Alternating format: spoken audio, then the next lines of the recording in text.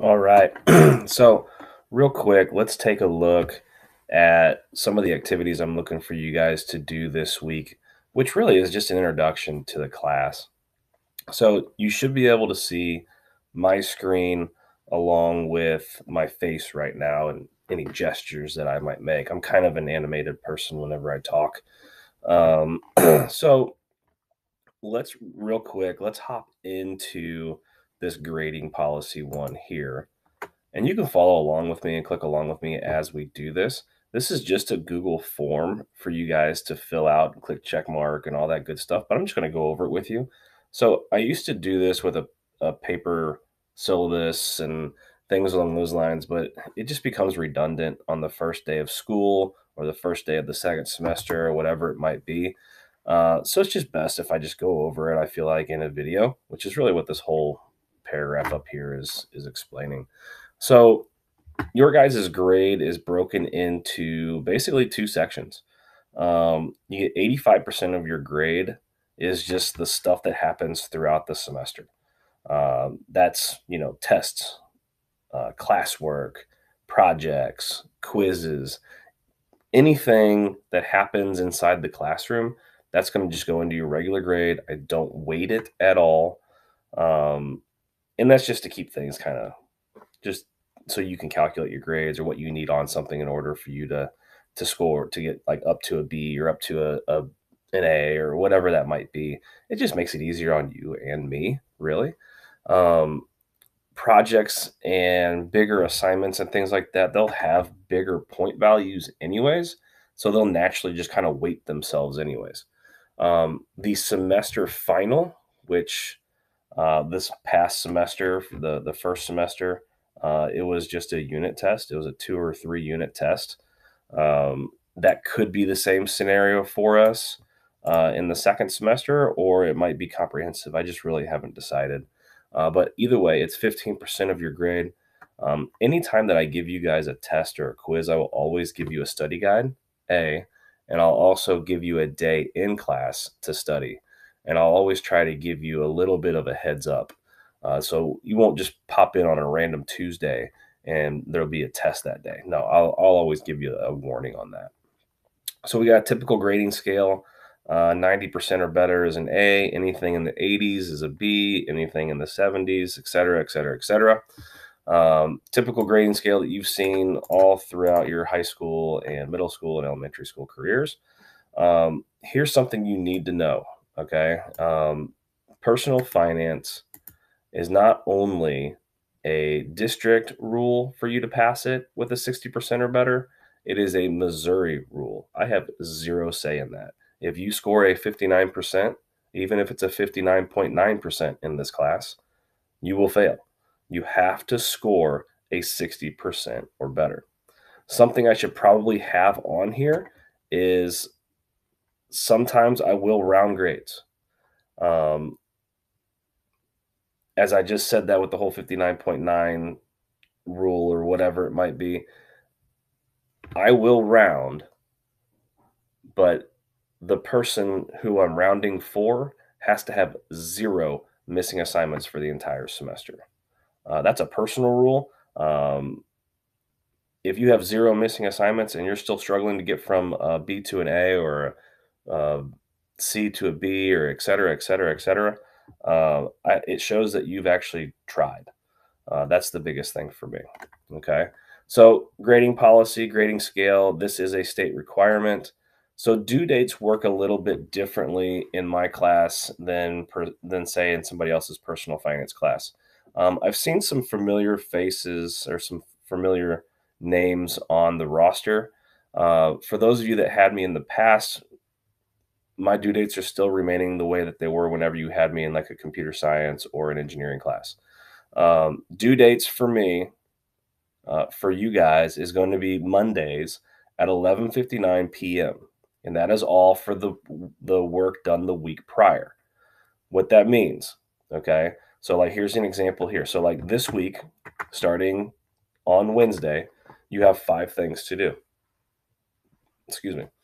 Um, those 5 things you have Wednesday, Thursday, Friday, Saturday, Sunday.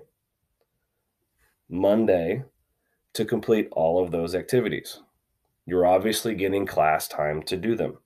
Okay. So those assignments aren't technically due until Monday, the 24th at 11:59 p.m. At 11:59 p.m., the module shuts off. Bam, done. In order for you to turn something into me after 11:59 p.m., you have to share it with me or email it to me. Can you turn it in early? Get it like you get it all done on Thursday? Yeah, submit it all. Please get it done. That way you don't have to worry about it over the weekend or on Monday when things roll around. You just know it's done already. This due date thing here, it allows you to prioritize. You can prioritize your schoolwork, your social life, your activities you're involved in, whether or not you have work. It allows you to just do your own thing at home. But in a perfect world, for me, you guys would never have homework. I give you so much time to do things inside of class. You should never have homework for my class. Okay. I give you way more than enough. If you have homework, it's because you've missed some school or you're just literally jacking your jaw all day in my class. Okay. This whole thing here with the due dates is a lot of the reasons why I'm sticking to, if it's late, the maximum grade you're getting is a 60%, 6 out of 10, 3 out of 5, or whatever it might be. Okay. If Canvas says it's late or you have to email it to me, it's late. Okay. So I'm sticking to it this semester for sure. If you are absent, of course you have extension time on that. You have as many days as you've missed as an extension. Okay. Um, I think you'll find though, even though if you miss a day or two during the week, that with the Monday due dates, I think you'll find that you'll have more than enough time to get things done. Okay. To prevent people trying to turn in late work um, in May, and that work was assigned to you in February, to prevent that from happening, once we have an exam, a test, or a quiz, or maybe even a project for that particular unit, I am no longer going to accept late work from that particular unit. And I'll give you a heads up on that. Okay. So when you read through this, give me the check mark, fill all this information in, submit it. You'll get points for this. Okay. So that's the grading policy. Let's bump back here. Academic dishonesty policy. You'd be surprised how often I find students cheating. Maybe you're not surprised. I don't know. But here's the deal, guys. Everything that I do is done with Google Docs. A lot of times you'll see in my classroom, I've got dual monitors. Something looks fishy to me. I pull up one on one screen and I pull up yours on another and I compare the two. And if they are more than, half similar, to me, that's cheating. Okay. You can kind of see the first offense here. I'm going to notify you. Grade's going to be entered in as a 0, and there's going to be a comment of academic dishonesty. Will be entered into the comments on the grade book, and I'll be emailing your parents and the guidance counselors. Second offense, okay, behavior referral, everything as before, behavior referral to the school administration, and then from there they take it. Okay, that's up to them on what they want to do from there. So that's the academic dishonesty policy. I'm going to be honest with you guys. This class is not designed to be hard. It's designed for you to learn something, learn some valuable things for whenever you leave Liberty High School, as far as being able to manage your money and things along those lines and gain careers and stuff like that. So this stuff isn't hard. There's very minimal math. For those of you that don't like numbers, a lot of it's just busy work. And if you can stay focused for 50 minutes a day in my class, I think you'll find that you'll be just fine. So that's the academic dishonesty policy. Give me your name and check what class you're in. I probably should have taken that out of there. But give me the yes that you understand what's going on there. Okay. You'll get points for that as well. Let's bump back out here real quick.